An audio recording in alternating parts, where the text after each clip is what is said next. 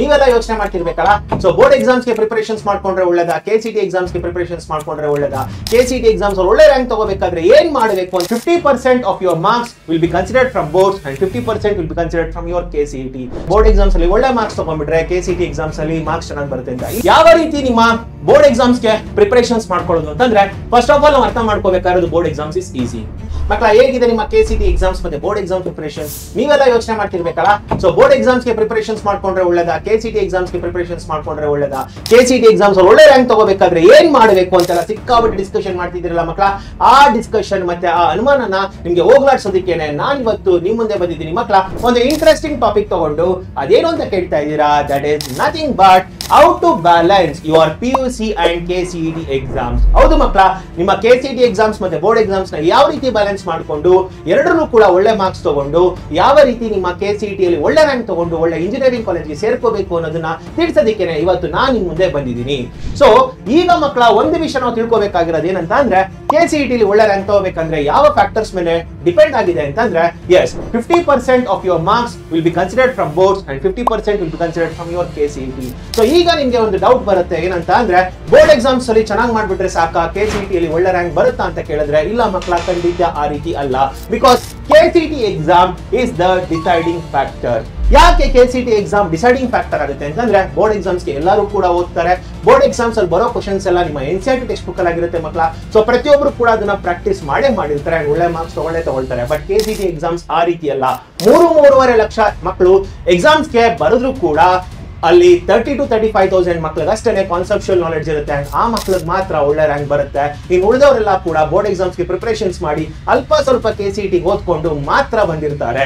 So ಈ 30-35 ಸಾವಿರ ಮಕ್ಕಳು ಇರ್ತಾರೆ ಮಕ್ಕಳ, ಅವರು ಮಾತ್ರ ಪ್ರಿಪರೇಷನ್ಸ್ ನ ಬಿಗಿನಿಂಗ್ ಇಂದನೂ ಮಾಡ್ಕೊ ಬಂದಿರ್ತಾರೆ. ಸೊ ಅದಕ್ಕೋಸ್ಕರನೇ ಹೇಳ್ತಾ ಇರೋದು KCET exam is the decider wear most of the students will have not prepared for the KCET exams. ಈಗ ಮಕ್ಕಳ ನೀವೇನಾದ್ರು KCET ಎಕ್ಸಾಮ್ಸ್ ಗೆ ಪ್ರಿಪರೇಷನ್ಸ್ ಮಾಡ್ಕೊಂಡ್ರೆ ಹೇಳ್ತಾ ಇದೀನಿ ನಿಮ್ಗೂ ಕೂಡ ಒಳ್ಳೆ ರ್ಯಾಂಕ್ ಬರುತ್ತೆ.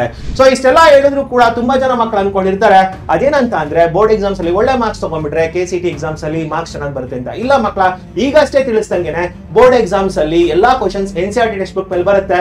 ಬಟ್ KCET ಎಕ್ಸಾಮ್ಸ್ ಅಲ್ಲಿ ಆ ರೀತಿ ಅಲ್ಲ. ನೀವು ಸಾವಿರ ಪ್ರಾಬ್ಲಮ್ ಸಾಲ್ವ್ ಮಾಡಿದ್ರು ಕೂಡ ಅದೇ ಪ್ರಾಬ್ಲಮ್ ಎಕ್ಸಾಮ್ ಅಲ್ಲಿ ಬರುತ್ತೆ KCET ಎಕ್ಸಾಮ್ಸ್ ಅಲ್ಲಿ ಅಂತ ಅನ್ಕೊಳಕ್ಕಾಗಲ್ಲ. ಯಾಕಂದ್ರೆ ಪ್ರತಿಯೊಂದು ಪ್ರಾಬ್ಲಮ್ ಕೂಡ ನಿಮ್ಮ ಕಾನ್ಸೆಪ್ಚುಯಲ್ ನಾಲೆಡ್ಜ್ ಮೇಲೆ ಡಿಪೆಂಡ್ ಆಗುತ್ತೆ. ಬಟ್ ಪ್ರೀವಿಯಸ್ ಇಯರ್ ಕ್ವಶನ್ಸ್ ಗಳನ್ನ ಸಾಲ್ವ್ ಮಾಡೋದ್ರಿಂದ ನಿಮ್ಗೆ ಗೊತ್ತಾಗುತ್ತೆ ಯಾವ ಪ್ಯಾಟರ್ನ್ ಮೇಲೆ ಎಕ್ಸಾಮ್ಸ್ ನ ಕೇಳ್ತಾರೆ, ಯಾವ ಕಾನ್ಸೆಪ್ಟ್ಸ್ ಮೇಲೆ ಎಕ್ಸಾಮ್ ಪ್ರಾಬ್ಲಮ್ಸ್ ಗಳನ್ನ ಕೇಳ್ತಾರೆ ಎಕ್ಸಾಮ್ ಅಲ್ಲಿ ಅಂತ ನಿಮ್ಗೆ ಒಂದು ಕ್ಲಾರಿಟಿ ಸಿಗುತ್ತೆ. ಅದಕ್ಕೇನೆ ಹೇಳ್ತಾ ಇರೋದು ಈಗಲಿಂದನೇ KCET ಎಕ್ಸಾಮ್ಸ್ ಗೆ ಪ್ರಿಪರೇಷನ್ ಶುರು ಮಾಡಿ.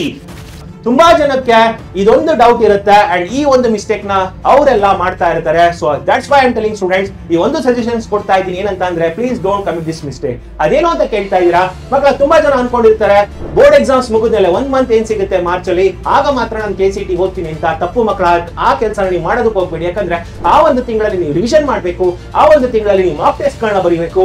ಆ ಟೈಮಲ್ಲಿ ಕೂತ್ಕೊಂಡು ಓದೋದಲ್ಲ. Please don't commit this mistake.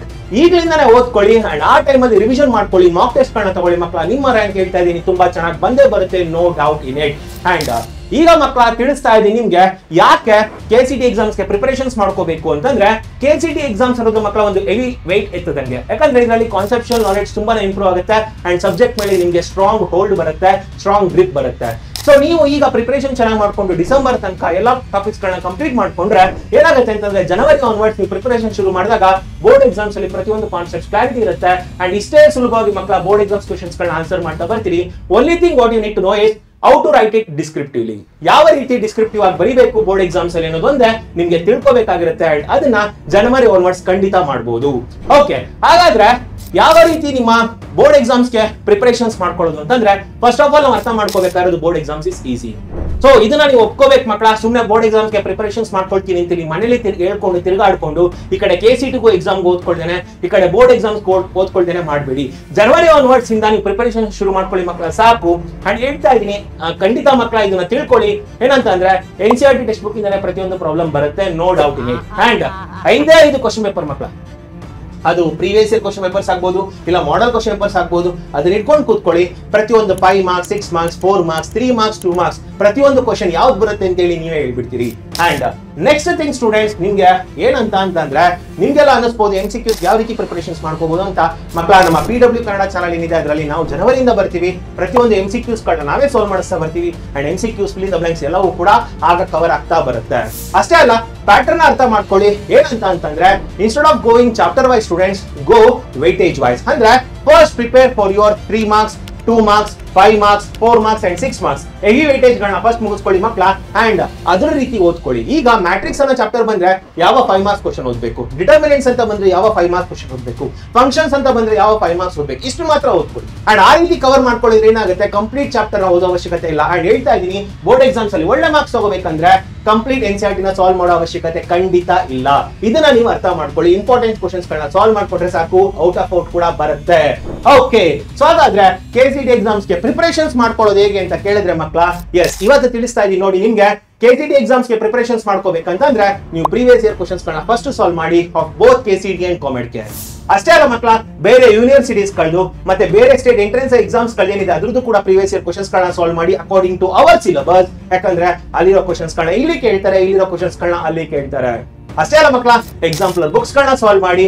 And last ಅಲ್ಲಿ ರಿವಿಷನ್ ಬೇಕಂತಂದ್ರೆ ನಮ್ಮ ಒನ್ ಶಾರ್ಟ್ ವಿಡಿಯೋಸ್ ಗಳನ್ನ ನೋಡ್ತಾ ಬನ್ನಿ ಸಾಕು, ಇಟ್ಸ್ ಮೋರ್ ದನ್ ಇನಫ್.